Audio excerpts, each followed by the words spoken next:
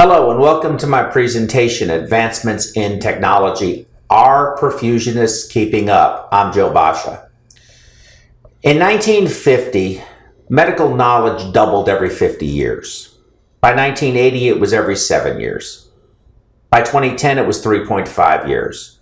And it is projected that in 2020, medical knowledge will double every 0.2 years, which is a mere 73 days.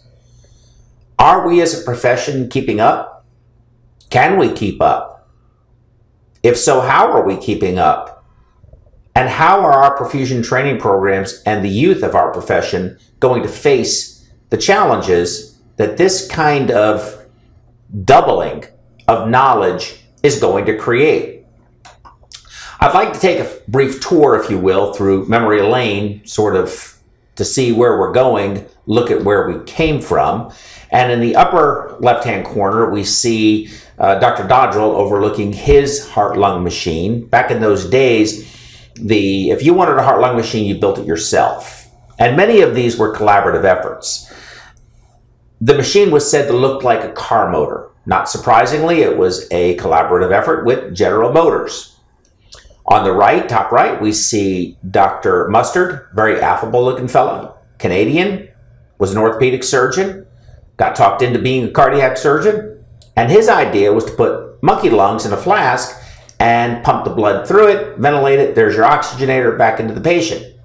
Then Dr. Lillihei, down below, the grandfather of cardiac surgery, who advocated the use of cross circulation. Had the biggest headlamp I've ever seen, looks like a pretty intense fella, but the fact is these folks really did this. And I think it's safe to say that if Dr. Mustard had kind of come into the perfusion office or perfusion lounge one morning, that had one existed at the time, much less a perfusionist, and said, well, Joe, I think today we're going to put monkey lungs in a flask, and that's going to be our oxygenator. We're going to pump through it, ventilate it, and back into the patient. We all would have had the same look on our face. But they really did do this stuff. This is the device that has the distinction of being the heart-lung machine first used successfully on a human. It is the Gibbon IBM heart-lung machine Model 2 on display at Thomas Jefferson University in Philadelphia, Pennsylvania. It was for its time a very sophisticated device. In the upper left-hand side, top left, you can see the screens, the oxygenator screens. It had 4 DeBakey roller pumps. It had pH sensors, pressure monitors. It weighed 2,000 pounds. It had nitrogen bottles down below to reduce explosion risk. Very sophisticated for its day. We're talking 1953. And speaking of DeBakey roller pumps, on the left side, you see a replica of the original DeBakey roller pump, patented by Michael DeBakey in 1921 as a medical student at Tulane University, is in the Smithsonian Institute, Washington, D.C. We can see how it works. You know the stroke volume. It has a counter, and you can calculate how much blood you've transfused or taken from someone, or whatever the case may be. What's fascinating about it is that this thing, which was patented by Dr. DeBakey in 1921 as a medical student, is the same DeBakey roller pump that is the foundation of every heart-lung machine we currently use today. Here's a punch card business machine. Many people said that the original heart-lung machine that you previously saw, in fact, I'll go back and show you again, resembled a punch card business machine. Again, a collaboration with IBM, not at all surprising. And here is, in the center picture, Dr. Gibbon with his wife, Mary Gibbon, and the heart-lung machine. On the right, I don't know what case that's being used on, but it is clearly the Gibbon IBM Model 2. And I don't know if that's Mary Gibbon or not running the pump there, but it's interesting to see that there is a person who we now know as a perfusionist operating that device for this particular case.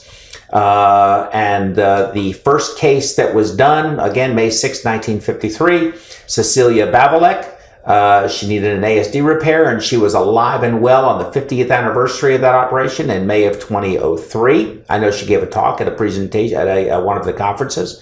But Dr. Gibbon, who worked the longest of anybody on this process of the heart-lung machine, only did 4 cases. First patient died. Second patient died. Third patient, Cecilia, lived. Fourth patient died. He never did another heart case with the use of the heart-lung machine. I don't think he did another heart case. Turned it over to a colleague. I thought that was very interesting. Nevertheless, they needed someone to run this pump, and they looked for industrious people to teach them how to do this. And in 1971, the first formal perfusion training program, Texas Heart Institute School of Perfusion Technology, was opened by its founder and leader, Charlie Reed. 1973 to 1975, Charlie was the first president of our, at the time, only professional society. Now there are 2. And in 1975, he was the first president of the newly formed American Board of Cardiovascular Perfusion.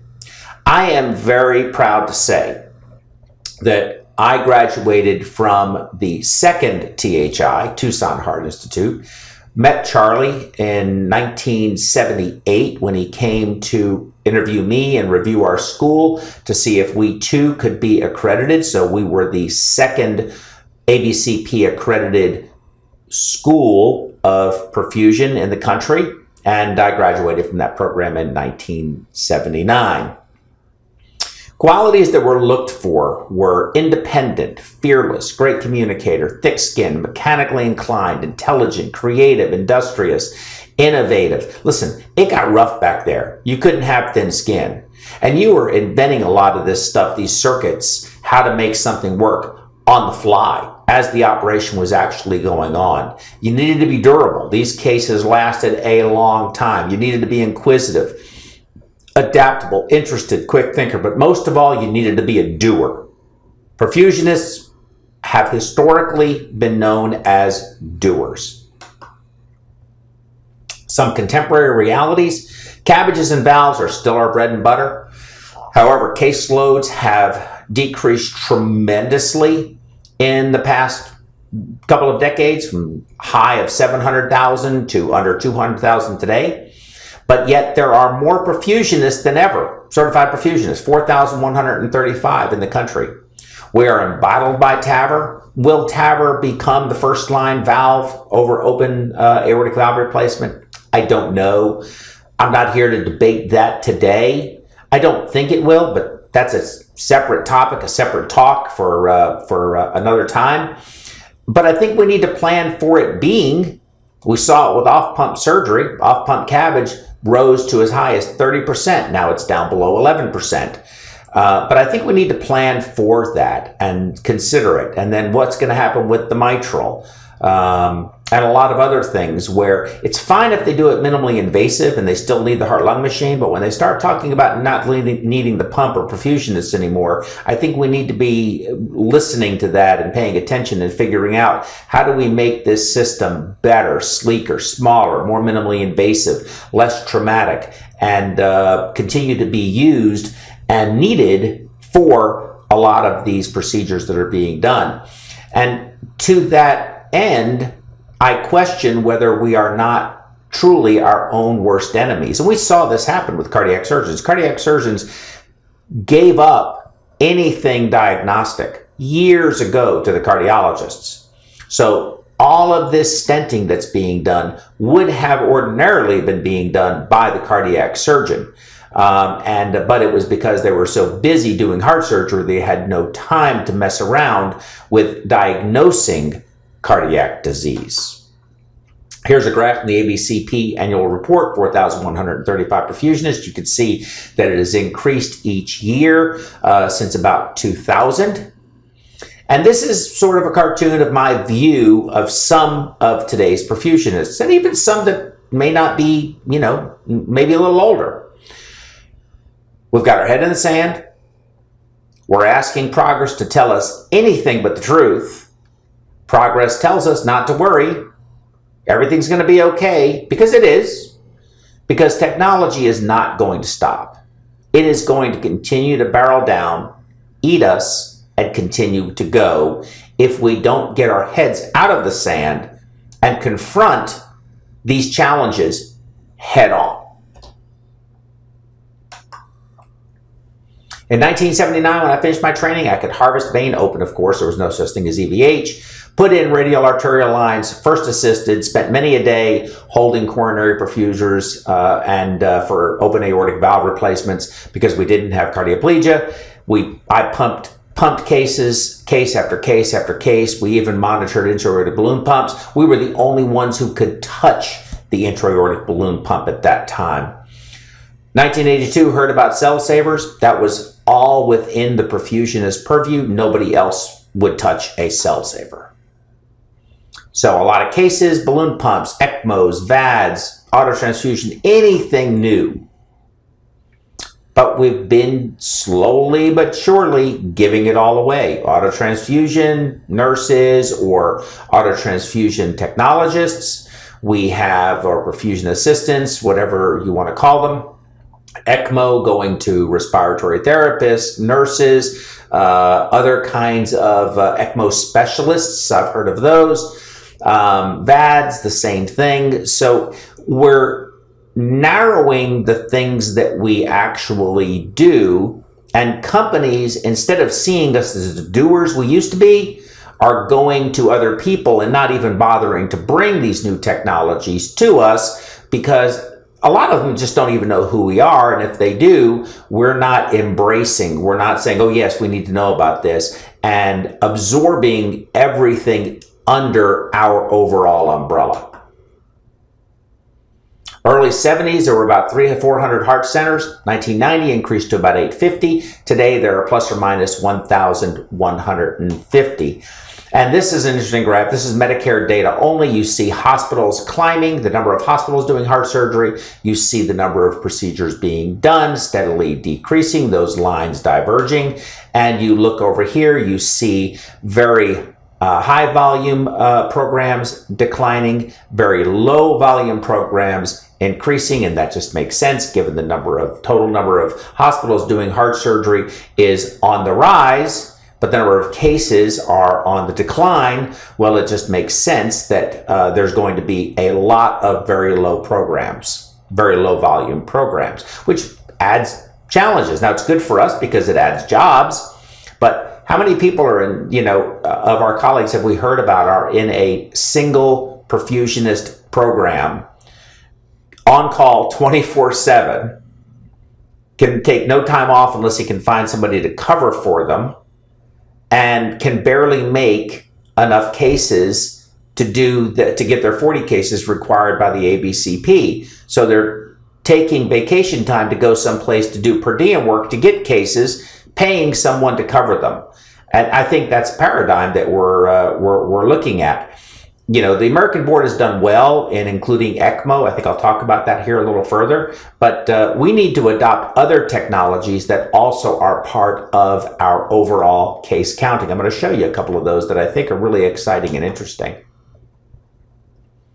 This is also a very interesting and instructive slide. The red line is the baseline cardiac surgeons, looking at 2005 to project it out to 2030. And we see that the number is steadily declining. The line here represents population over the age of 65. It is clearly going up, and it is projected to go up astronomically. If you train 75 heart surgeons a year, this is what you're looking at, giving just normal attrition. If you look at training 150 a year, you stay above the baseline CT surgeon number and loss, but just barely. It's not keeping up with growth. And these numbers are very important, 75 and 150. Just keep those in mind as I move forward with these slides. I stole these next couple of slides from Dr. Michael Mack up at Baylor in Dallas, and he was one of our award recipients for the New Orleans conference a couple of years ago. Terrific guy, but I stole these slides from him. Here's a cardiac surgeon. We'll operate for food. We could change that and say we'll pump for food. That could be your friendly neighborhood perfusionist. And here's another cartoon slide of the Cardiac Surgeon Express on the road to extinction. That could easily be the Perfusionist Express. You choose.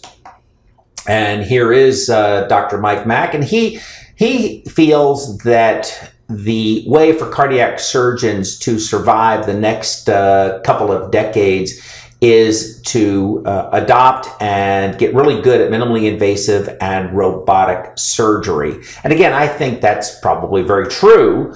As long as they need the pump, it doesn't matter to us whether it's minimally invasive or robotic. We certainly got to be in the game because we want them to use the pump.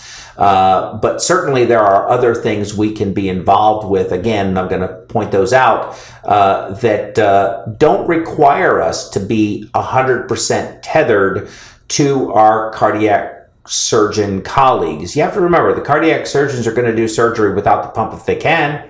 They're going to do thoracic cases, lung cases that they may not need us, endovascular stenting where they really don't need us. I think we need to diversify as well. The connection between the cardiac surgeon and the perfusionist is always going to be one that is very, very close and needs to stay that way. But we also need to branch out ourselves. Perfusion training programs, I thought this was an interesting slide. You see that between 1984 and about 1994, 1995, there was a steady increase and then it slowly came back down. And you see that it's been fairly steady over the past few years of the number of perfusion training programs. Here we see the number of patients on the left-hand column there, or not number of patients, number of people admitted to perfusion training programs. 2001, it was 131, 2013, 159, and the number has sort of vacillated up and down, but it's fairly consistent. The lowest graduation rate I saw was 81.6%, and the lowest employment rate I saw was 88.7%. Currently, in 2013, 97% of people who graduated from perfusion school were employed. I think that's pretty good. That's hopeful. Good number. This is the slide, however, that really caught my attention. Age less than 25. 40% in 2013, 59 of 139 graduates from perfusion school, over about 42%.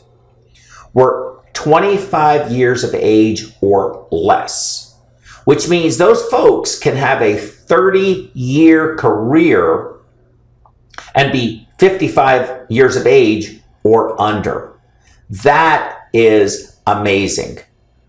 Are they going to have a profession for the next 30 years?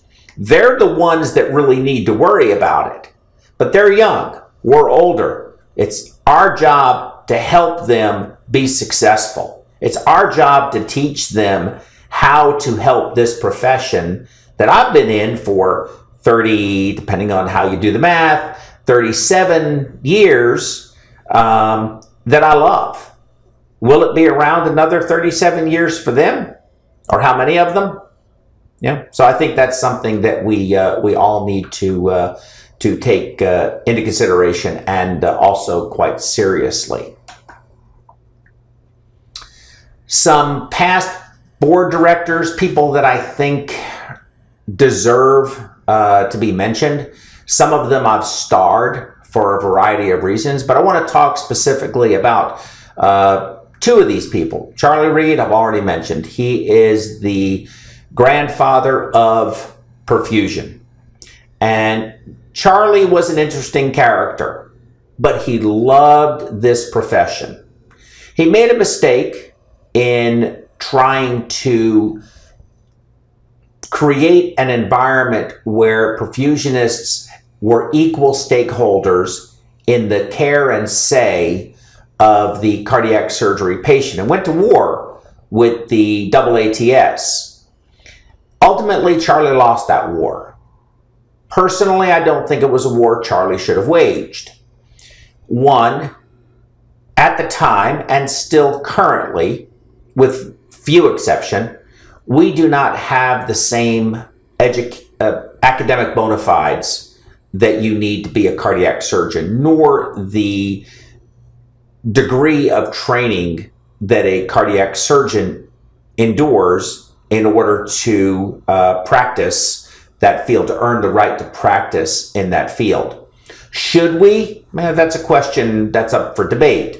But nevertheless, at that time, it was, I think, misguided, though well-intended.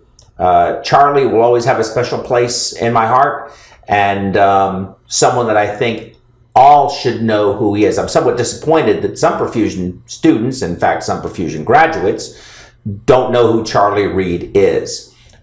We need to change that. There's some other names on here, just very quickly. Jim Deering, Jerry Dobbs. Jerry Dobbs interviewed me for a website that he used to have. He used to do podcasts in the early 90s. Wonderful human being. Sadly, recently died over the past several months ago of cancer. Survived by his lovely wife. He gave me the perfusion education website that I'm going to try and do some great things with in his honor. Diane Clark was the co-author of the first textbook of perfusion along with Charlie Reed. Aaron Hill, Earl Lawrence, Mark Carews. These were really great guys, and some of them still very active today in another professional society, one of our professional societies. But nevertheless, we need to know who these people were. That we've got some real notable people in our profession who have done some really wonderful things with it. This is what some of our technology looked like years ago. That's in the lower right-hand corner, and lower left-hand corner is a Shiley S100A bubble oxygenator. I used that after I was out of training about a year and a half. And up above, we see the Travenol bag oxygenator. This is the actual oxygenator that I trained on. And compare that to the technologies that we have today. Just a remarkable difference. Look at the oxygenators of today. Again, I mean, what an exciting time to be in this business. I think that manufacturing can do better than they're currently doing. But there are concerns about where perfusion is going. And I think manufacturing is not putting the amount of resources into the development of new technologies for cardiopulmonary bypass and perfusion that they did many years ago in the early days because they're uncertain about what is the future of our profession. This is a not untypical or atypical operating room. We see the surgeon hard at work.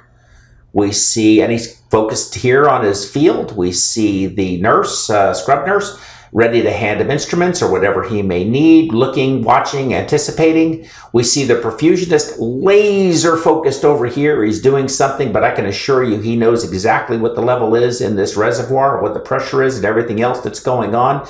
And so typical, there's anesthesia with their arms folded, looking over, wondering, what the heck are they doing over there? But compare that operating room, which is not that uncommon today, to what operating rooms doing heart surgery looked like years ago. People came from all over the world. They stood on top of each other, on top of tables, on top of each other's shoulders. There was like a mosh pit trying to get in there to get a glimpse at Dr. Cooley operating on a heart. A human heart. Pretty incredible. So much winning, if I get elected, that you may get bored with winning. Believe me, I agree. You'll never get bored with winning. We never get bored. Oh, Donald, how can we win again? Well, there are a lot of new emerging technologies coming up for the perfusionist. VAD and ECMO has improved tremendously. They're doing VA ECMO in the emergency room for rescue therapy for patients with refractory lethal arrhythmia. AngioVac device, I'm going to show you a video of that, quite interesting. And you know, that VA ECMO program in the ER, the emergency room doctors are learning how to put these cannulas in. We need to want to support them. And I do understand there's resource utilization issues. I'm going to talk about that very briefly moving forward, but just for now, I recognize that. But we need to be thinking about, look, this is something we can do. We need to do it, because if we don't, somebody else will. CRRT, they call it CRRT, but I call it CVVH. We've been doing forms of CVVH for years, but it's more than just for renal replacement therapy. I'll show you some of that. Therapeutic plasma exchange, cancer therapies, isolated limb perfusion, intra-abdominal hyperthermia, full body hyperthermia, hypothermia for patients who have had stroke. You know, does it make sense to put these gel pads on and reduce the temperature for which takes a long time and sometimes is uncontrollable, pouring or submerging them in ice water where you can't control the cooling, and then you have to take it away and it's very difficult. You're up and down, they're blowing fans on these people. Shouldn't we be doing it extracorporeally? It's a good question. It's debatable. It's maybe controversial, but perfusionists can solve that problem if we put our minds to it. VAD and ECMO historically, again, started off perfusion only. It's now nursing, respiratory care,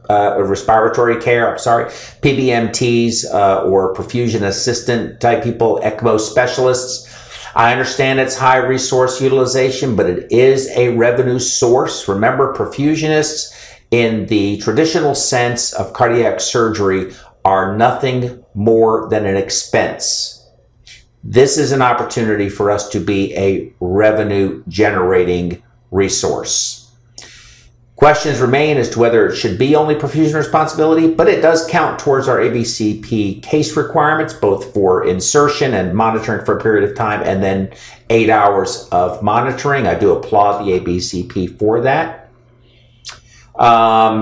ECMO is on the rise, increased 433% between 2006 and 2011. There's a graph showing that increase. I think some of the reason for that is we've gotten better at it.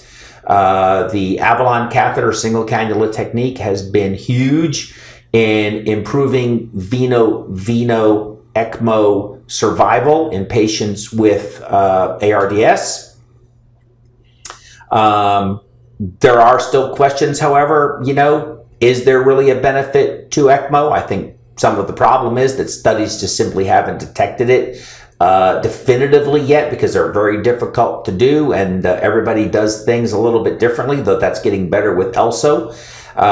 We aren't doing it right. We don't know how best to do it. Well, I think we are doing it right some, and I think we do know how best to do it. The question is everybody following those guidelines? Again, ELSO is working very hard on that. Which patients may benefit, specific populations, timing of initiation. Look, earlier is better. There's always going to be the argument that you do it too early, and well, the patient probably really didn't need it. You wait too late, and well, you have a dead patient on ECMO. So, you know, I think early initiation, and again, there are parameters and protocols to follow. Technical issues, I think, with the Veno and the Avalon catheter, huge, but you have to have people that know how to put that catheter in properly. You have to have the right imaging, and that does take some time.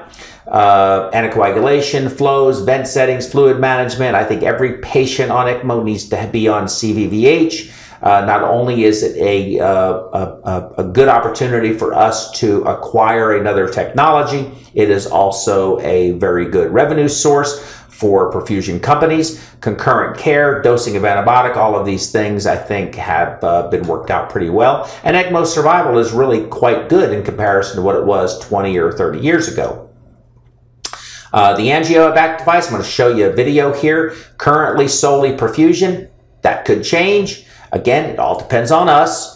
It's in the very early stages of utilization. Really interesting device for the removal of unwanted intravascular material. And while you watch this video, I want you to watch where the perfusionist, the lines start to chatter. That's the engaging of the tip or of the funnel onto the clot that you're trying to remove from the inferior vena cava. This procedure is a minimally invasive technique where we access the veins, often in the neck, the two largest veins in your neck on the side, and we put a cannula down into the clot, and we essentially vacuum out the clot in the IVC, which is the largest vein in your abdomen, which drains all the blood from your legs and your pelvis. Once we unclog that vein, we then continue to remove the clot in the pelvis and then continue down in the legs until we've removed all the clot from the knees all the way to the heart. Most of the procedures are done with X-ray guidance, meaning it's much like a video game where we're watching the device on a screen as we're manipulating it with our hand, which goes through a very small incision in the vessel. So this is the angiovac aspiration catheter, and this is the device that we put in the neck that actually aspirates the clot from the veins. Although it's very large, the vein in the neck is about twice this size. So it's got an expandable tip that literally acts like a large cone on a vacuum that will reach down and remove the clot directly. It then extends through a filter, and then the blood is given back to the patient. So the procedure itself can take anywhere from about 2 hours to 3 hours. Watch the line. Most of that is preparation. The actual patient being under anesthesia is about half that time. That's engaging the clot. Most of our patients have had incredible outcomes. We've had some patients that hadn't walked in 2 months and had been sitting in other hospitals on blood thinners. And 3 days after the procedure, we're doing physical therapy and have fully recovered. Real interesting technology. CVVH, continuous venous hemofiltration. Again, we've been doing it on bypass for years. Can be done in the ICU. It's an excellent tool for maintaining homeostasis with the added benefit of removing inflammatory mediators and pro-inflammatory mediators. It is an adjunct therapy to ECMO. As far as I'm concerned, every patient on ECMO or VAD therapy should also be on that's acute, should be on CVVH.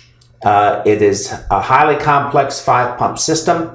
Some are capable of multiple therapeutic modalities, like some machines can do CVVH, CVVHD, CVVHDF, therapeutic plasma exchange, and MARS, which is a molecular adsorption recirculation system. I'm going to show you an example of that. Normally monitored by the RNs, because the folks that make this stuff don't even know what perfusionists are. And they go directly to the nurses.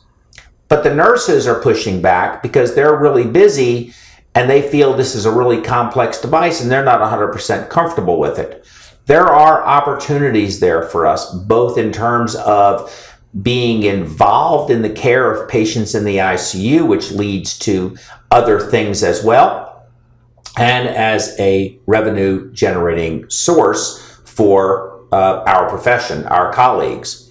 Troubleshooting, setup, initiation are historical problems for ICU intensive care medicine doctors, getting the device set up and going and then dealing with it when they have problems. A lot of pressure flow relationships, and if you're not familiar with it, like we are, it's what we do every day, you have some problems. So let's take a look at this. This is an example of CVVH being done in conjunction with a plasma adsorption therapy, also known as MARS. So in CVVH, you're taking the plasma water, ultrafiltrating it, and replacing it with what you want the plasma water to look like. Now, clearly this video was taken outside of the country. We see the foreign language, and they don't have HIPAA regulations there.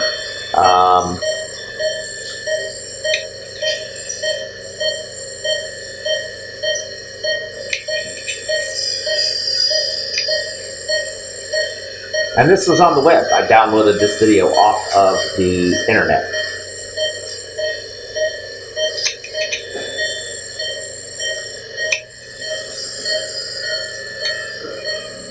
Pretty good looking ICU monitor system.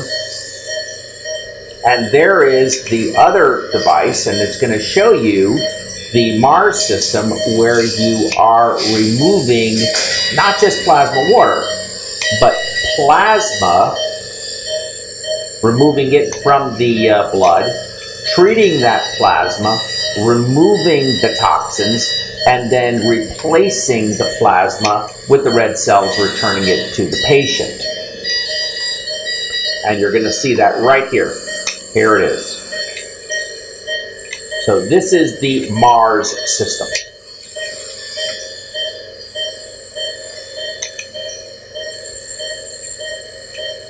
Again, a lot going on there. And for an ICU nurse with a patient that's on ECMO and on, 4 or 5 different pressors and drips, it can get pretty intense. Who may also be bleeding because they're coagulopathic. They need some help. We can fill that void. Other opportunities: transplants, heart, liver, lung, CHF therapies, treating congestive heart failure, patients in pulmonary edema in the both in the ICU and the emergency department, cancer therapies, isolated limb, liver, peritoneal, full body, even doing some innovative stuff ourselves. I wrote this article on minimally invasive technique. Instead of cross-clamping the aorta, but stopping the heart. It never really gained popularity. A couple of others papers were written after this one, but this is an example. I think that there's a lot of really smart perfusionists out there, and I think we can come up with different ways, for example, of making minimally invasive easier for the surgeons that include us versus excluding us. So where are the sticking points? Well, there's our own interests, leadership, which I don't know who is ever going to be the next Charlie Reed, but our profession really does need somebody. For example, cardiac surgeons lobbied very aggressively, and my hat's off to them, so that if you want to be paid to do TAVR, you not only have to have a cardiologist, you have to have a cardiac surgeon, both involved in the case. Now, the cardiologists can do it by themselves, but CMS won't pay for it unless there's also a cardiac surgeon. We need an organization. We simply don't have it. And I don't mean to, I'll just leave it to say that I think that we need to do a better job of, our professional organizations do a better job at protecting the interests of the rank and file perfusionists. We are also not without our own fault. We are an expense, not a revenue source for the hospitals, as I mentioned. Some of us have the philosophy of out by noon with no balloon. It's a job versus a profession. And we push back when we get asked to do other things. We need to fix those. Should we change the educational requirements? Should we be physicians? Should we require a minimum of a master's level? Right now it's bachelor's. Should we require a PhD? I don't know the answers to those questions, but they are things we probably should discuss. But we can be a part of the revolution, or we can become extinct.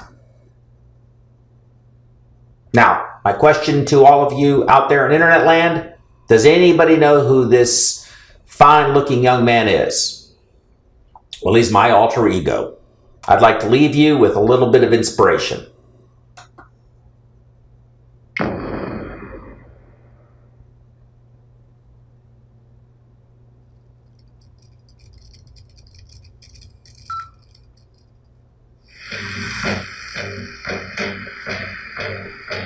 Air Force balloonist Captain Joseph Kittinger, Jr. is laced into an elaborate pressure suit in preparation for a daring ascent into the stratosphere. Kittinger, who weighs 150 pounds, packs 155 pounds of suit and equipment. The scientific goals of Kittinger's ascent are to test a new 6-foot stabilizer parachute designed to keep an ultra-high altitude jumper from spinning and blacking out before he can open the main chute. The balloon reaches a height of 19.5 miles.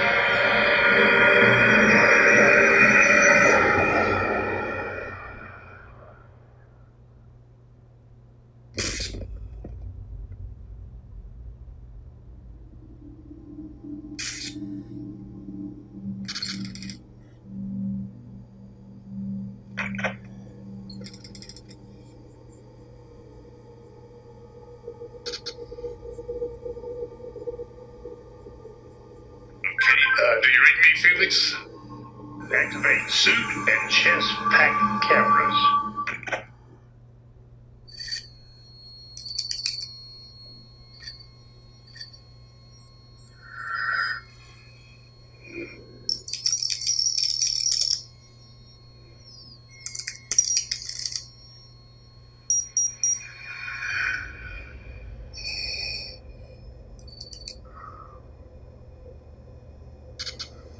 The chest cameras are on. I can see the red lights.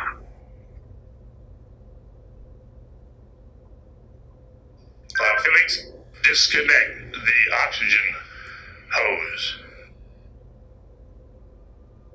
Roger.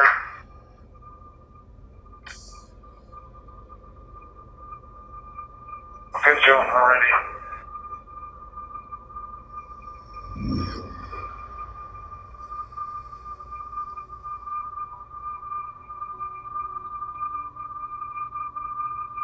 There it is. There's the world out there.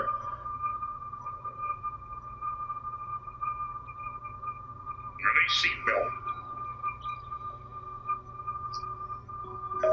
Attaboy. All right, stand up on the exterior step. Keep your head down, and our guardian angel will take care of you. I'm doing it now.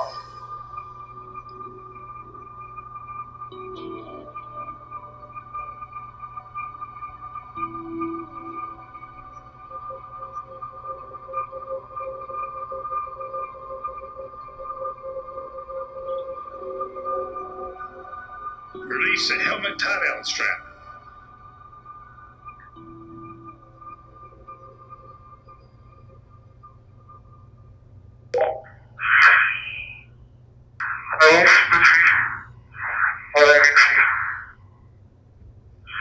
Sometimes you have to get up really high. The smaller you are. I'm going home now.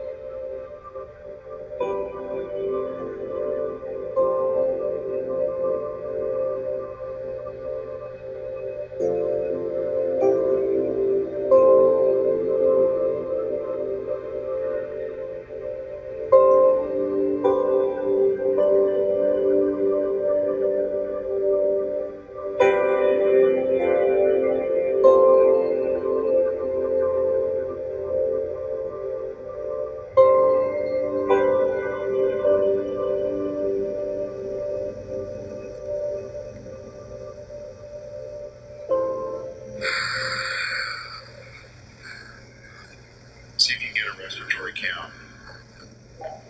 Speed 546. We're going to fall in 25 seconds. Speed 600 miles per hour. 650 miles per hour.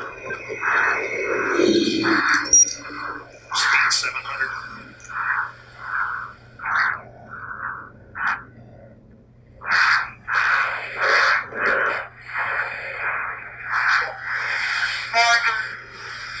Felix, you calling me?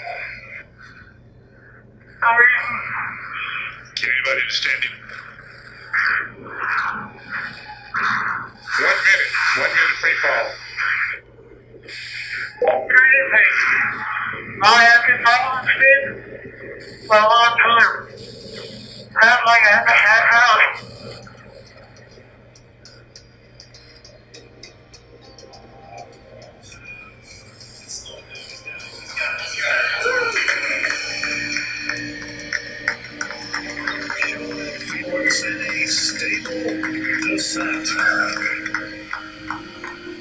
1 minute 30 seconds. And stable as a rock.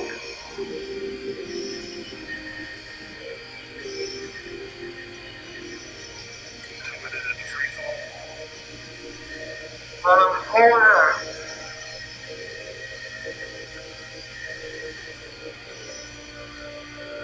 You're running stable when you fall 3.5 minutes.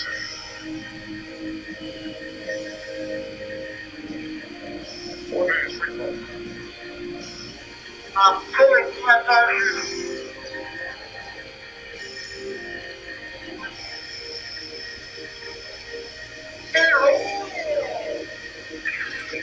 We have a good shoot on Felix at 8,000 feet. Really tough. We're so proud of you. You did absolutely fabulous. Absolutely fabulous. I couldn't have done any better myself. Couldn't have done better himself.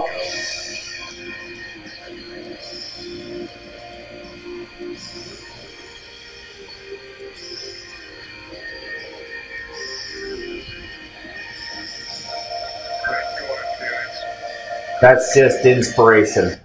Inspiration there. And as I said, my alter ego. Thank you very much for listening to my presentation. I hope that you enjoyed it, and I hope that you take away some good, positive messages from it. Also hope to see you all in New Orleans. Thank you very much.